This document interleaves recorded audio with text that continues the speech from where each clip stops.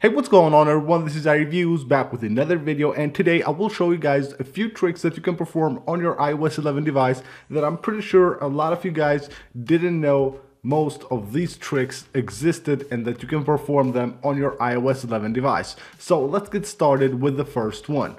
If you have an iPhone 10, you know that when you go to the edit mode, when you want to delete an app or rearrange them, you know that you will have to reach at the top here to click done in order to exit the edit mode, of course, because there's no home button. But there's an easier way doing it. So if you're on the edit mode, you don't want to reach here. All you have to do is just swipe like this from the bottom here, just like you do to exit an app, and that will exit the edit mode. So you can see right here, just swipe like this and you will exit the edit mode. On the Safari app, there is a trick that allows you to access your recently closed tabs. So if you have some tabs that you have just closed, you want to go back to one of them, all you have to do is just go to the tabs here and just press and hold that plus button, and it will show you your recently closed tabs right here, and of course you can reopen them easily from this page.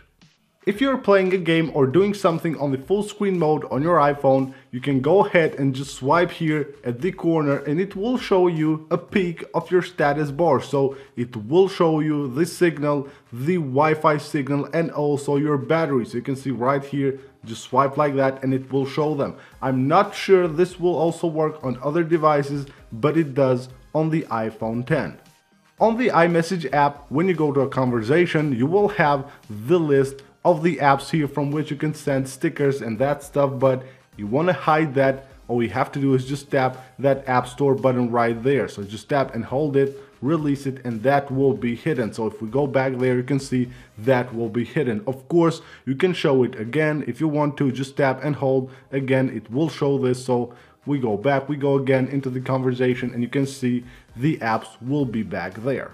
As you know by now, with iOS 11, Apple has removed the ability to completely turn off the Wi-Fi or the Bluetooth directly from the control center. So if I tap here on the Wi-Fi, you can see it will go white, which means that it will only disconnect and won't turn completely off. But if you go to your airplane mode and tap there, you can see now you can go ahead and completely turn on or off the Wi-Fi or Bluetooth directly from the control center.